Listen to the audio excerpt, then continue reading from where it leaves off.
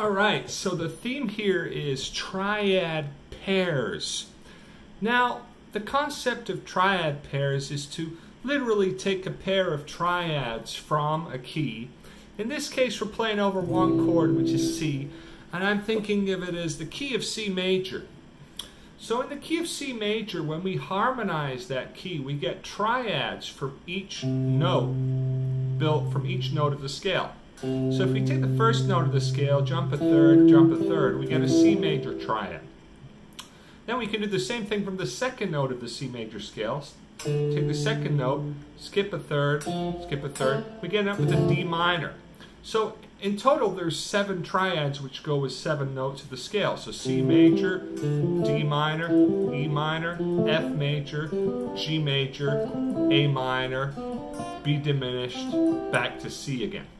Okay, so if we hear these triads over a C major chord, some of them are going to sound more at rest and some of them are going to sound more suspended.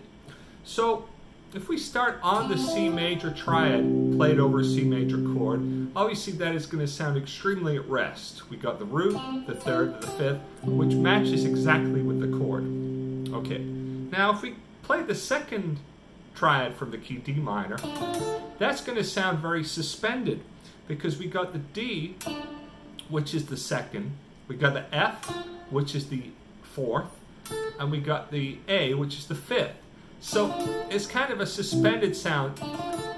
So it wants to resolve. Now it doesn't mean it's bad, it's not bad. We just have to be aware when we're hitting these notes that they really want to, for example, the A wants to move down to G, the F wants to move down to E, and the D wants to move down to C or up to E. And likewise, the F could also move up to G. Okay, so this is a suspended sound. Now, if we go to the next triad, E minor, hearing that over C, is actually quite at rest. We got the E, which is the third, then we got the fifth, then we got the seventh. It's pretty much at rest. Maybe you want to resolve the B, but overall, it sounds pretty good. Then the F, definitely a suspended sound. The F wants to resolve. It's the fourth. The A wants to resolve down to the fifth, and the C in the chord is at rest, but it's basically, it wants to resolve. Okay? Then the next one, G, pretty at rest. We got G, which is the fifth. We got B is the major seventh, and then the ninth. It's kind of like gives it a nice major 9 sound, which when we use in conjunction with C, it sounds great, and that's what I was doing mostly in the track. Then we got A minor. It's kind of suspended. Kind of gives you that sixth sound, but definitely the A, to my ears, wants to move. And then the last one, B diminished, definitely suspended. It wants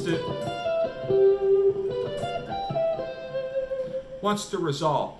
So what I did is I took 2 of the more less suspended sounds, which was C and G, and played around those. But of course you could choose any 2 triads and kind of put them together. So for example, I could go up the C triad and then the G, then down the C. So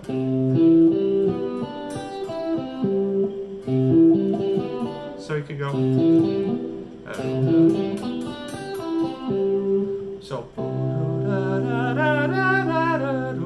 makes a nice line, right? So C, G, C. Try these in different places. C, G, back to C. Really cool sounds. Okay, we could also take two that are kind of opposed to each other. So for example, C and D minor. That was a C, D minor, C, D minor, back to C.